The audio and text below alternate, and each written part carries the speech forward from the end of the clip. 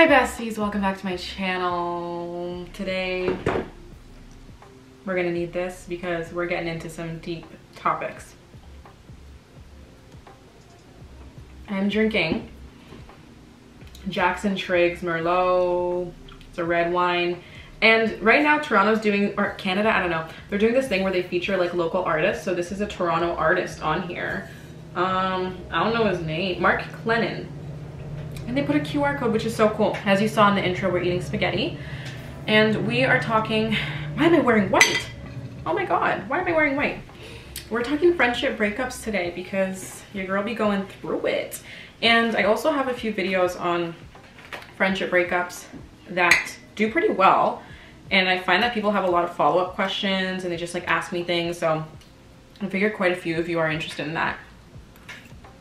I wish you could see this closer up. I'm sorry I can't. That's why I give you that intro. I will be making chewing noises, not intentionally. I'm just a human. And I will be eating with my mouth full. So if that's something that bugs you, I suggest clicking off. Oh my God, bitch, this is so good. Okay, let's talk about friendship breakups. So why do I want to make this video now? I mean, we all know I love to overshare because I just lost a friend. I lost a friend. We were friends for about 12 to 13 years. And I don't know, man, like it's been heavy on my mind, kind of not. It's weird, hard to explain. So I'll talk you through the situation without airing out her business. I went through a situation in which a guy kind of came between the friendship, whether my friend or former friend knows it or not. He's a big reason why we're no longer friends, which is unfortunate.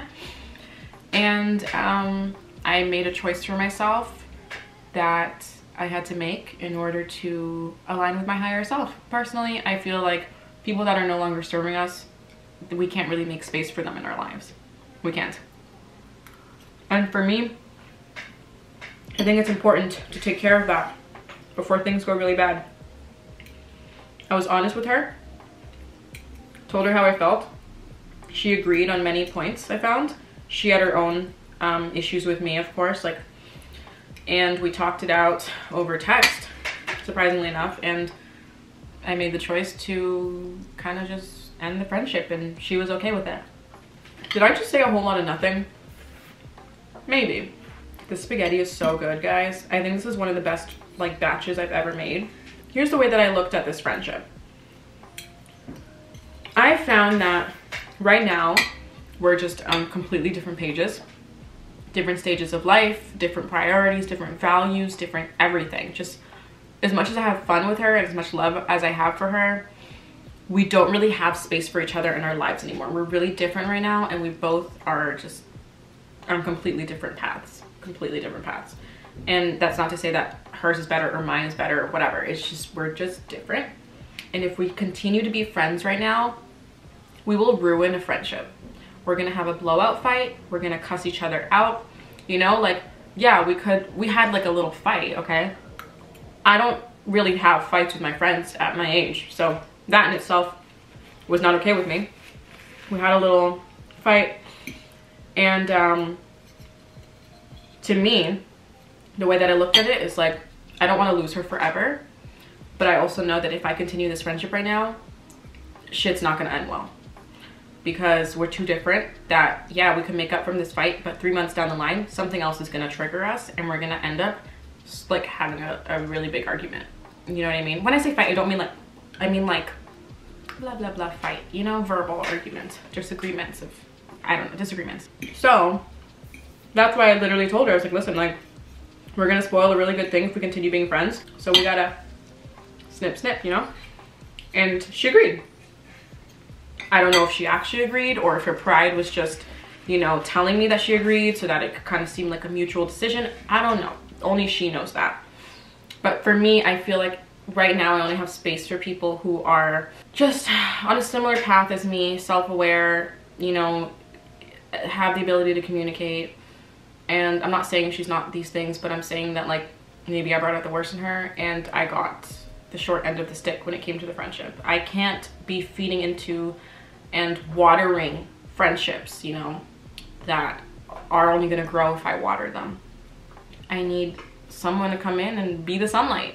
I'll water you, but you gotta put the sun on us, you know? So I can't just do a one-ended friendship. I can't. One-ended, one-sided, what's the saying? So I did what I had to do. Cheers to that. Cheers to that. This spaghetti, I'm telling you, delicioso. So friendship breakups, let's talk about them. What are you guys going through? Tell me in the comments. Like, if you want advice, I got you. Do you know how many friends I've cut off? Do you know how many friends I've had breakups with? Only one friend in my life has broken up with me. And we're friends again today. I consider myself to be a really good friend. I can be an asshole sometimes. Yes, I can be selfish sometimes. I'm not perfect. But if you need me, I'm there. You need me to help you move? I'm there. You want me to cuss someone out? I'm there. You want me to defend you? I'm there. You need money? Hey, I'm not rich, but I'll be there as much as I can be.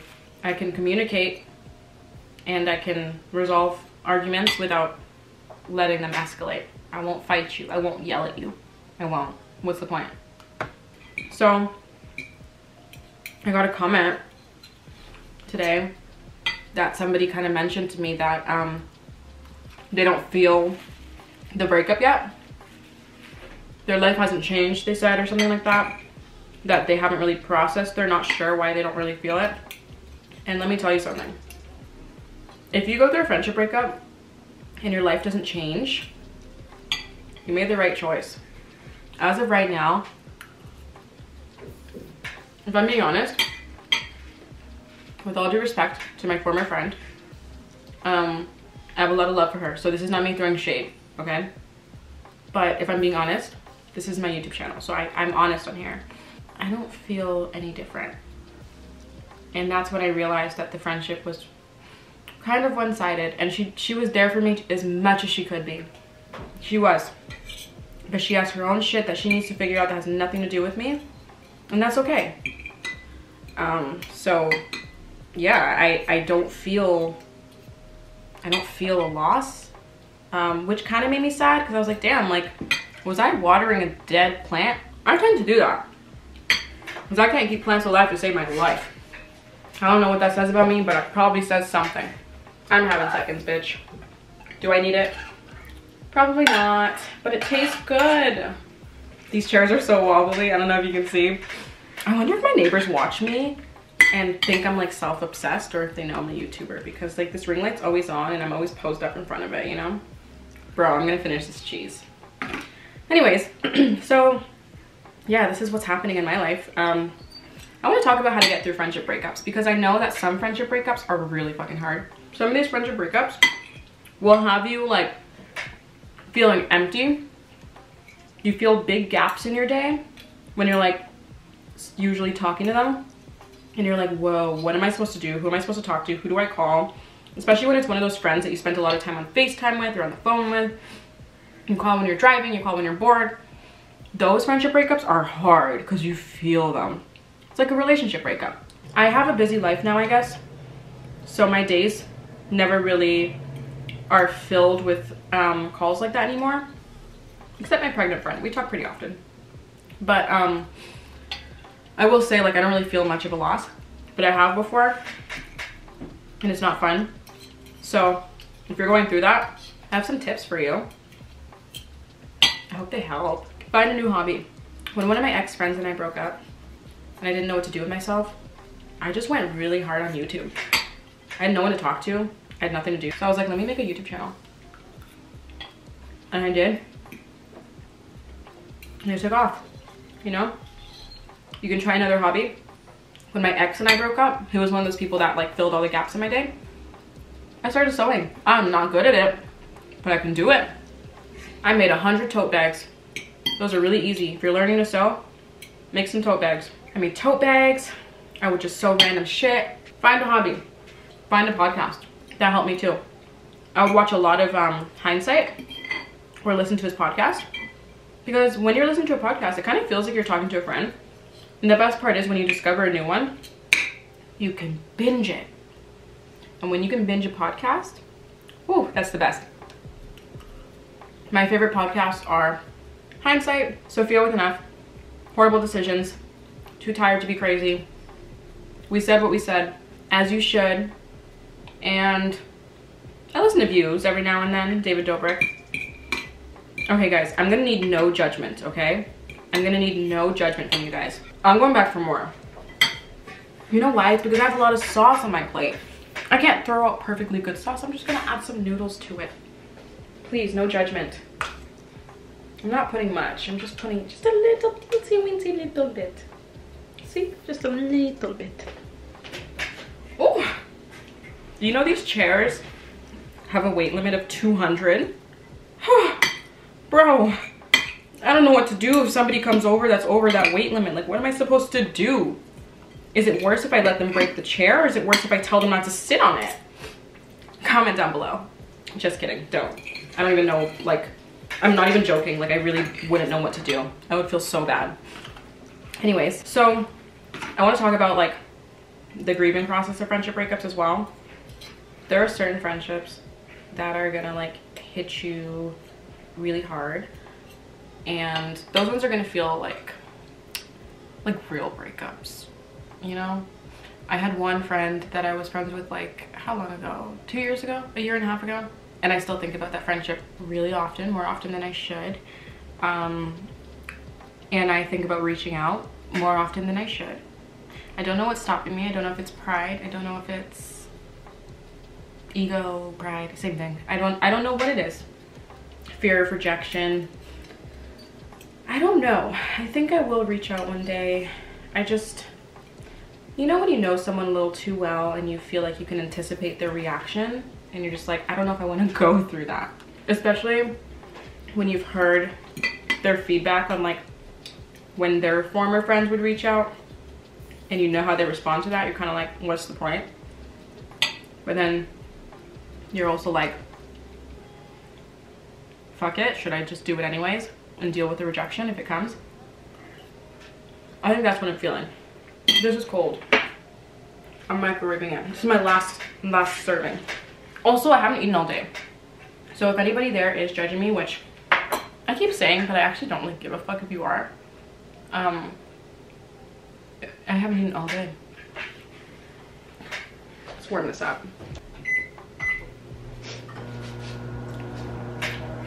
Wine break. I like this. I like this a lot. And it was cheap. I think it was like $13 or something. I don't know, but it was cheap. I also want to talk about the significance behind losing this friend right by the full moon and also right when I'm moving. I found that really weird. There were two people in my life that I kind of like lost at that time. I find that weird because this person was such a significant part of my healing process when it came to the breakup, and it was almost like she just like needed to be there until she didn't need to. Not on her account. I'm talking like the universe like made sure she was around for that because it helped me. So thank you for being there if you're watching this, former friend, which I hope you're not, but thank you. And it was really weird how I moved and she never saw my new place. A lot of new people have seen my new place. New friends have seen my new place, which is weird. Very weird to me because it's like this new place is only allowing new energy, and people from my past that are no longer serving my current life have not stepped foot in here, which is really fucking weird. The day before she was gonna help me move in here, we ended our friendship.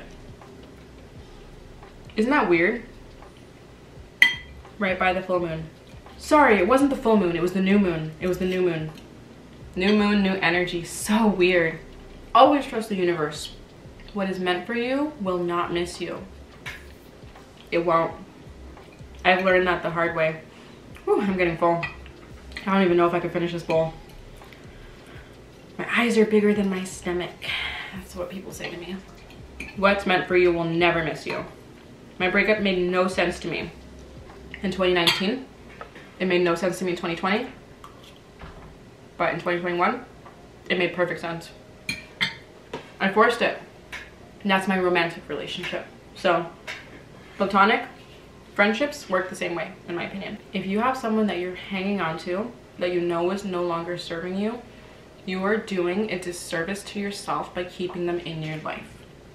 They will drain you of your energy, and they will hold you back from experiences that you're meant to go through. You need to make room for the people in your life that are meant to be there. You might have a twin flame bestie waiting for you, just waiting for you, but there's no room for him or her in your life. You need to cut that person off that's holding you back to make space for them. It's like the concept I came up with last time, where it's like, if your closet is full, you can't fit any more clothes in there. You need to purge. You need to get rid of some shit in your closet to make room for all your new pretty shiny items from Zara. They won't fit if you're keeping your old raggedy pajamas from 2002 in there. You gotta take them out. You gotta take them out. Same goes with friends. If you know there's someone that's not serving you, you need to cut them off. And I guarantee you, when you cut them off, you're gonna meet a new friend with similar energy but better and healthier and more meant for you and more aligned with your path. They're gonna come along right when you cut that friend off, and you're gonna be like, damn, where have you been my whole life? They've been waiting. But you wanted to hold on to your little bestie because you've known each other for 10 years, okay? Just because you've known each other for 10 years doesn't mean that they're a good friend to you. There are people in my life that I just met that wish well on me and are better friends to me than people who I've known for 5 years plus. It is what it is, man. It is what it is. Oh, I'm getting so full. Oh my god. I feel like I have to finish this. What's the point in throwing this out, you know what I mean? I don't usually like overeat this much, but I just feel like I should. It's a mukbang. But I just want to reassure you guys, like, if you're going through a friendship breakup, it's okay to cry. It's okay to be sad. It's okay to feel heartbroken. If you're curious about what I'm feeling, I'm disappointed. I'm not really sad, if I'm being honest. I'm disappointed in the friendship failing. I'm disappointed in my former friend for things that I don't need to say on the internet. And I'm disappointed that I put as much energy into it as I did. But I don't regret it at all. I just wish it could have worked out better. I didn't want to cut it off. I did not want to do it. It wasn't easy. I wasn't like, oh, like snip, snip, ho. No. I was sad. I was really sad the day that it happened. And when we were exchanging our final words, there was a lot of love there, which made me sadder. I would almost rather be like, fuck you, bitch. But that's not my style. I was sad. Am I currently sad?